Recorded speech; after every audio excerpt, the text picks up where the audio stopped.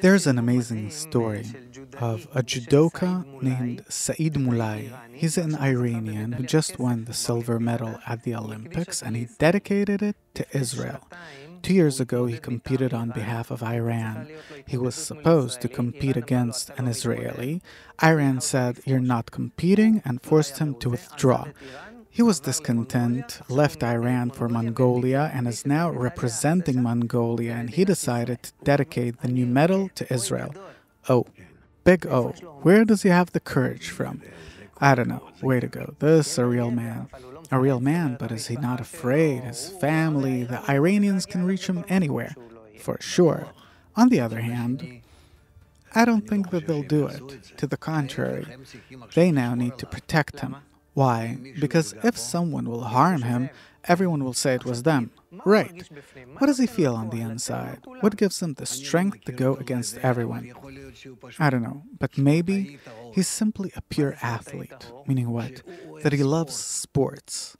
And he wants for everything to work only according to the laws of sports. He doesn't want to accept any limitations, but the only thing taken into account is who wins the fight. Do you think that pure sports, as you call it, can help the bad relations between countries?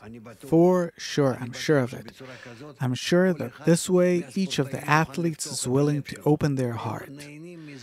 They enjoy being able to maybe break another limit of the human ability, as if they're competing against God, against nature, that God limits us inside this body, and we rise above these limitations. There's a tremendous pleasure in it, egoistic of course, but tremendous. When they stand at the Olympics getting their medals, you have the gold, silver, bronze. What are these three supposed to feel toward each other after the competition's over? Love. We fought against the boundaries that the Creator set for man. And we've broadened these boundaries, proud that we've lifted man above his own ability.